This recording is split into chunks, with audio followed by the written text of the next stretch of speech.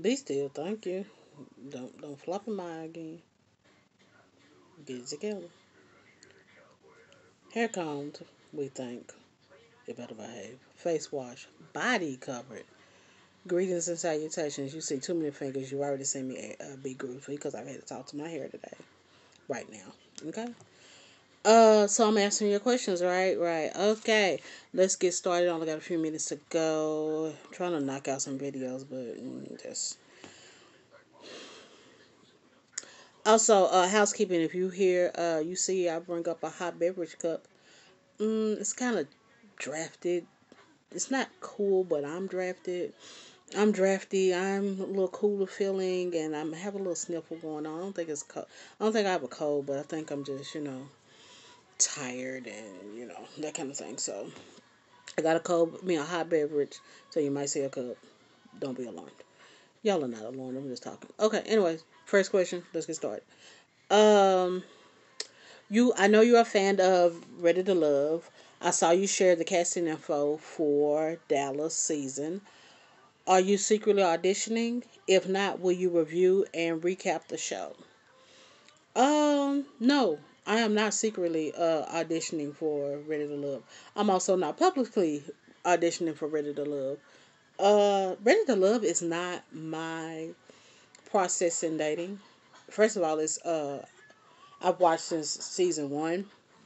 I had a post up, but something was going crazy with Google, not Google, but what was that, G Plus or whatever, and my blog was connected, and it kept saying I had like 250 views.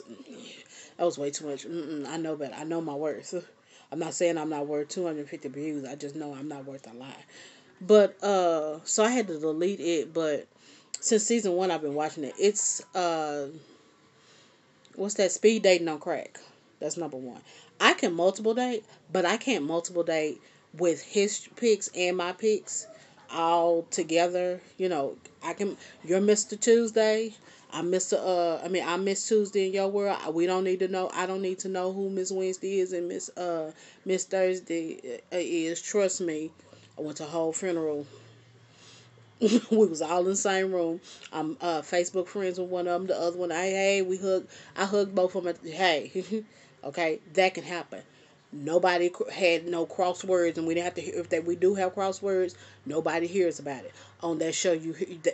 Drama gets sometimes drama is started because of the crosswords. I don't need to know all of that, and vice versa with my men. My men don't need to. One guy bows out because the man I'm feeling the most bows out because he thinks the other guy likes me more, and we have a tighter connection. We don't need all of that. It's good to watch on TV. Other people can do that. I can't, so I can't be on the show. Okay. Would I review and recap the show? No. I would do. I might do reels on it. Like my first impressions, quick impressions of each episode on those reels, or they look like it's like TikTok. Some people it is TikTok. I'm not on TikTok, but on the other social media sites, I would do a reel. I would probably do reels on them, but I wouldn't do a review and recap. And that's because if I know someone on the show, and if they're edited in a way that they are not good or bad, or if they are coming across themselves, good or bad, but they're not that person. See, I don't want y'all to. I don't want to sway anybody's opinion about that.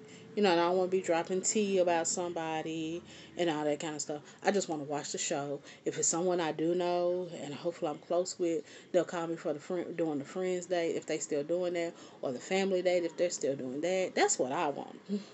I want to watch the show because when they're in Dallas and DFW, I want to see where all they're going. Have I been there or somewhere else? I want to jot down so I can go and that kind of stuff. That's why I want to go. But I would do. I had to think long and hard about that though. When I saw that question, I was like, "What?"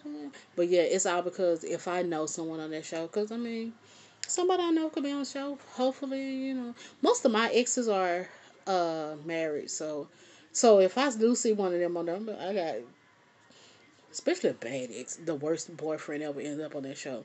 He's supposed to be married now. No. See, I'd be like, what kind of cockamamie show is this? Y'all let him on. Y'all didn't do a good vetting process. So I'm acting goofy. But no, yeah, I would do reels. I would not. do a full recap and review. No. So yeah, and I won't be on the show. I'm gonna be watching at home just like everybody else. Have update. Got to update. Got to update. Got to update. Again, if you don't know, um, any uh any mm-mm, the video and post that this question, I mean this update goes to, the original question will be down below. If it's you're watching just the video, it'll be that video will be, the link to it will be in the comment section, not the comment section, the details description, that's what it's called. And below this video on the blog will be the post that this was on, so the original question was on. But here's the update. My ex-husband's church member is an ex from college who cheated on me. I went to college in Arkansas and only keep up with my friends since I graduated in 2005. Ex-husband and I divorced in early 2019 after 8 years. My college ex moved to Texas 5 years ago. My ex-husband joined his church the January before the world went into lockdown. That's 2020. Both guys in the same Bible study group and became friends. One Sunday after you answered my question, I met up with my ex husband to pick our kids up from his care over the weekend after service. Our college. My college ex came over smiling. I found out how healed I was quickly. I was a little annoyed after seeing him, but not enraged as I was in college. I cordially responded to his greeting, and of course, my ex husband asked, how did we know each other? College ex told him, oh, we went together in college. My ex husband told him who I was. I got the kids in the car and told the guys goodbye. You know, that was pretty smart. Get on out of there. I know the truth. Don't no need to hang around. My ex husband told him. Oh no. I read that part.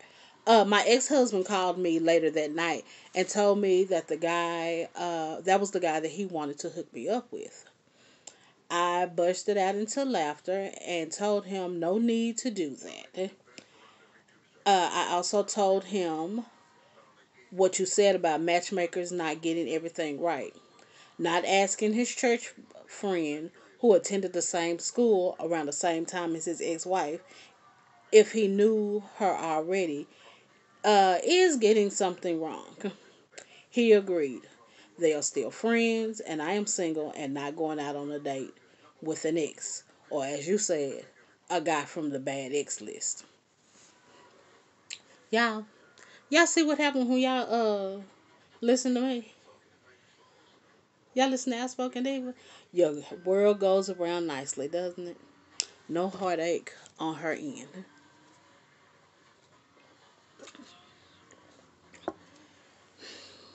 Had to take a drink on that. That was good. Oh, that was good.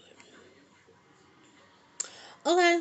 Other than that, if you have any questions, comments, or QCCs, you see I'm going to answer them. Drop them below at the email address that you see on this video or on the blog, or uh, drop them in the comments that you on the blog, the video, on the social media site that you see this in.